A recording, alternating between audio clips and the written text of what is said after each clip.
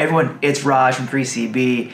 Lakers wing Jarred Vanderbilt missed most of preseason with what the team termed a heel problem, and we recently got word that he's actually dealing with what's called heel bursitis, and then we got an update that he will miss at least 2 more weeks and he'll be re-examined after that 2-week period.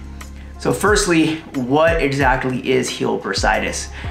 Bursitis refers to inflammation, itis, of a bursa, which is a fluid-filled sac that helps reduce friction between bones and tendons and or muscles.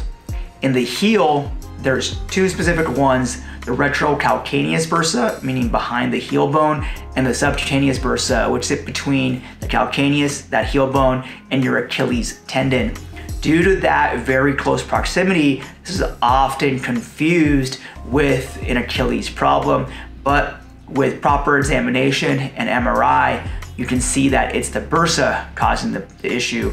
Typically, that bursa or both bursae can become inflamed due to overuse and repetition, and it can be very red and tender and sore following activity. As we found out with Jarred Vanderbilt, the return timeline here can be quite variable, as initially the team thought he would be back for the opener, which he obviously hasn't been, and now he's looking at 2+ weeks out.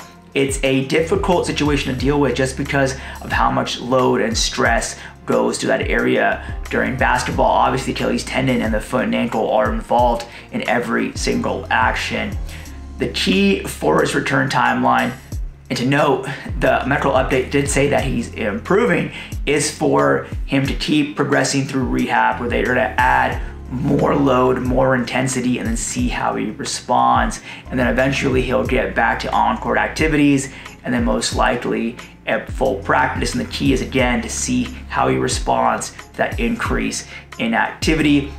Even after returning, there's a potential for that bursa to act up again because there's an increase in intensity. In addition to rehab, one thing the team possibly could do is put a heel insert in to reduce the load on that Achilles. With some bursitis issues, you can potentially use a corticosteroid, but the problem here is when it's a bursa between a tendon, corticosteroids have been shown to weaken those tendons and potentially lead to Achilles ruptures. So obviously that will not be part of the plan of care here. I'll keep you updated as we learn more information.